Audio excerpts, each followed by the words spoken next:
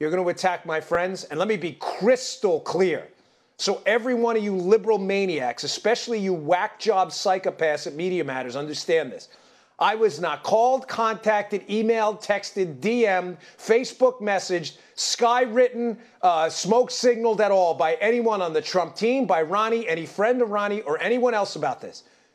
This is being done exclusively on my own volition. I know Ronnie well. This is an American patriot. One of the allegations against him is he created a hostile work environment. You know what? Get out of here. Are you kidding me?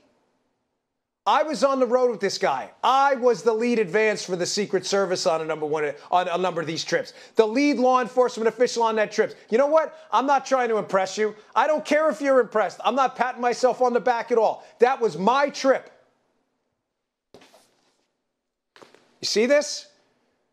This is a book of trips I took in the Secret Service where I ran that show. And Ronny Jackson was the doctor on that trip for the president. I didn't hear a peep from you fake, phony cowards. You sicko animals now accusing Ronnie of a hostile work environment? This man was a gentleman. This man was a patriot. This man got us out of binds when the whole team was sick. He could have said, hey, I don't want to get sick myself, fellas. Let me just pass you a prescription from the next door. Well, can we do this by phone? That's not what he did. That's not what this guy did. This guy was on the front lines with me, the Secret Service, the White House Military Office, and the White House Communication Agency, and White House staffers in foreign hot zones in countries around the world, putting his ass on the line while these goofball, deranged psychos try to assassinate his character now because he's been nominated by Donald Trump to run the VA. You don't like him?